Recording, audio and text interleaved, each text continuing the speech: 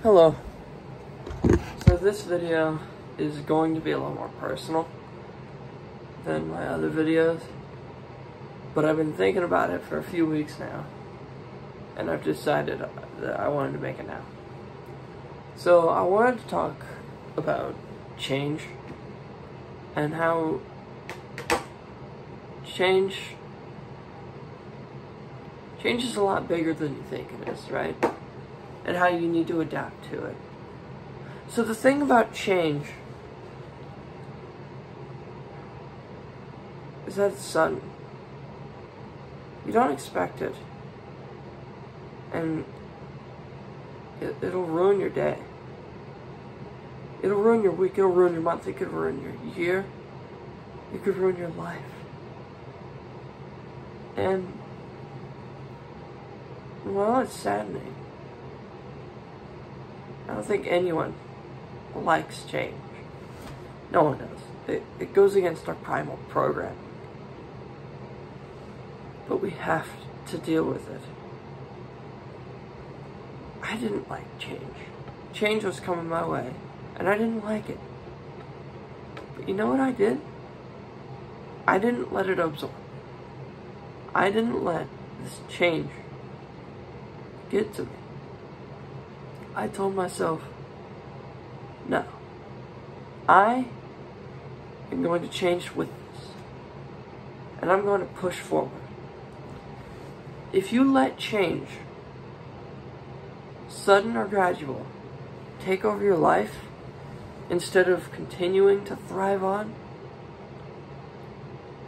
then you'll be stuck in the past. Don't try to doubt it. Change with it. Change. When change happens, you need to learn to change too. Because if you stay stuck on the past, you won't get anything done. Change hit me. And I had finals week coming up. But you know what I did? I didn't sit and mope about it. I changed too.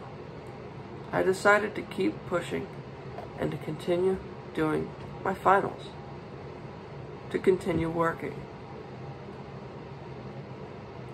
Of course it was tough, especially the first few days. But I changed too. I decided that it was for the best that I push. I got my finals done. I don't know what to say. I'm done with my finals. I'm done with school now. And it was because I chose to change instead of stay stuck in the past. So yeah, this is a bit personal, but I just wanted to tell you what I think of change. And I want to stick you with one last piece of advice. When change happens, you need to adapt. Don't stay stuck in the past. You have to push forward. Because if you don't, nothing will get done.